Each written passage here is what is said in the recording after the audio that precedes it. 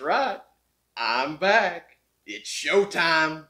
I am the reigning raving reviewer, and today I'm going to be looking at my 2024 GMC Canyon. I know what you're thinking.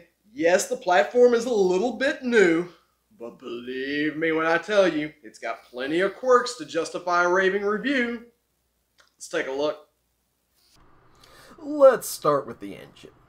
Your sole choice is a 2.7 liter turbo 4-cylinder. Well, there's three different versions of said 2.7 liter. The first one makes a laughable 237 horsepower and 259 pound-feet of torque. The Plus version made 310 horsepower and 390 pound-feet of torque, and the Turbo Max makes 310 horsepower and 430 pound-feet of torque. The early 2.7 liter engines had some problems with overheating. The ones found in this generation of Colorado and Canyon, on the other hand, they got sent over to the diesel division for beefing. We're talking massive bearings, all forged internals, heavyweight cooling system, and extensive testing. These engines are very new, but they might wind up being a GM version of the 2JZ. One stupid thing, it has cylinder deactivation.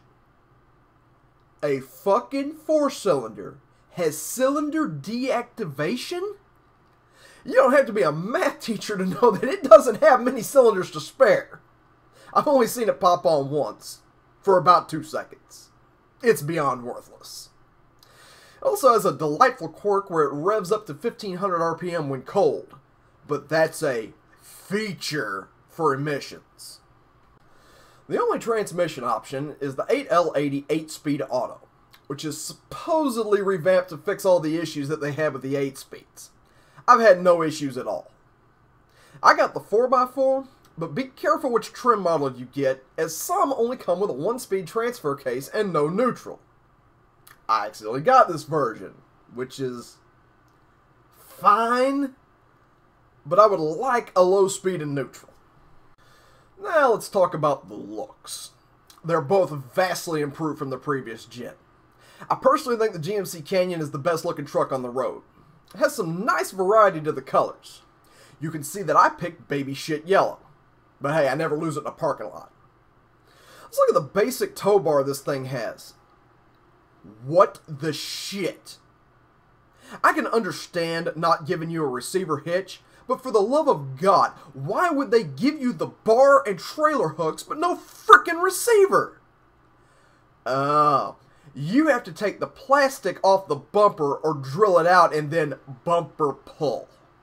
Or give us the fucking receiver, assholes! Now let's talk about the electronics.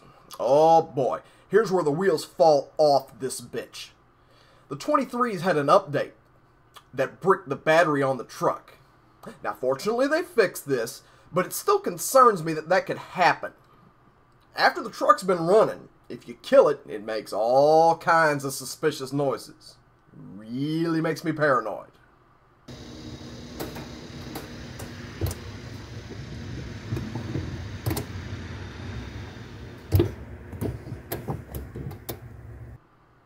Oh, come on, that can't be normal. It's completely powered by Google and completely hidden behind a paywall. If you want to access your features, you have to pay for the internet plan. Even little stuff like voice commands and text-to-voice needs the internet package, and that's horseshit. None of my other brands have required that. Don't even think about maps. I use Android Auto, but still, dick move, GM, dick move. The interiors are very nice. A little too much hard plastic, but it's a mid-sized truck. And it's like a Cadillac compared to the Tacoma. The stock stereo rivals the Bang & Olufsen in my old Mustang. Wait. What the shit? Do you notice anything missing? Where the fuck is the light switch? Where the fuck is the light switch? Oh, it's in the screen. And automatic. Don't like that. Not one little bit. Also, watch what package you buy. Some don't have cruise control. Now, I'm all for a basic bitch truck. But come on. Any truck in the $30,000 range should have cruise control. Easy way to find out is by the sliding back glass. If it's missing, you don't have cruise. So what's the final verdict? I am not a truck guy. Never have been. Out of the long list of daily drivers that I've owned, only 4 have been trucks. The modern full-size truck reminds me more of a station wagon. They're big, and they're luxurious, and they have a smooth ride, and that just ain't a truck to me. This GMC Canyon, on the other hand, I like the shit out of it. It reminds me of the old GMT 400 Silverado, and that's about the highest compliment I could possibly give. Does it have problems? Yeah. Does it have quirks? Absolutely. Are there going to be serious problems in the future? Probably. But let's be honest. I'm not going to have that truck long enough to actually see those issues come to light. So yeah, it has my stamp of approval. Thanks for watching.